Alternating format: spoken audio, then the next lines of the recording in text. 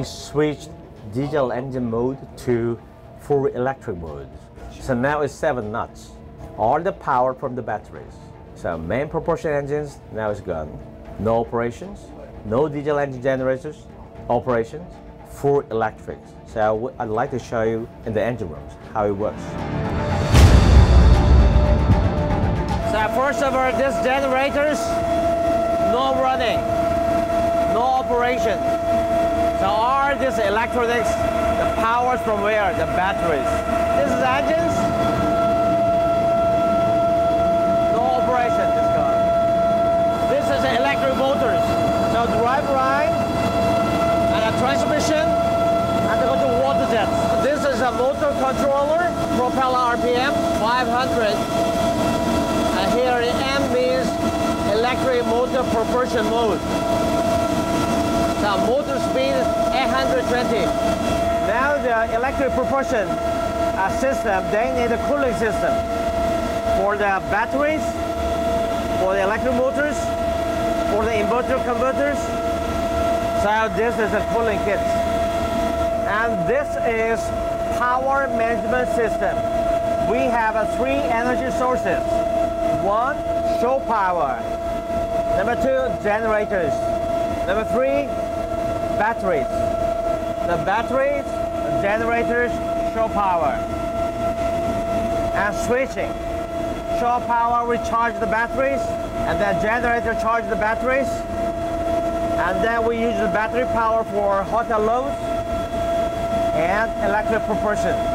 This is a very important system for electric hybrid propulsion system. This is for the grid, we say, okay, the battery control system. This battery is a 240 kilowatts hour, 800 volt system. And this unit, we call it HPI, high power inverters. Now you can see the chargings and dischargings, and the R information you can see remotely. DC bus cabinet, inside of it there's a fuse, okay? Because this is a very high voltage DC system, not AC system. So we need fuses for high voltage applications. This is, we call it LC filters. ESS1, ESS2, ESS3. Means we have a batteries, 240 kilowatts, but one rack is 80 kilowatts hour. And this is a very classic AC switchboard. So most of the boats, vessels, or ships that have this kind of a switchboard. How we combine together this AC system and then this system. So before this AC grid or AC bus, this is a main power system, but no more. When the batteries come in, the DC is the main bus, main grid.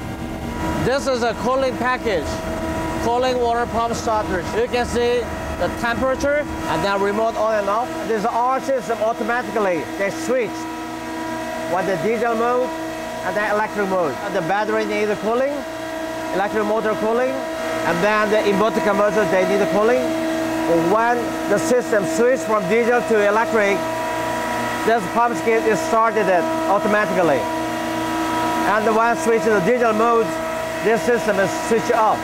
Using the hybrid propulsion systems, the energy fuel saving 30%.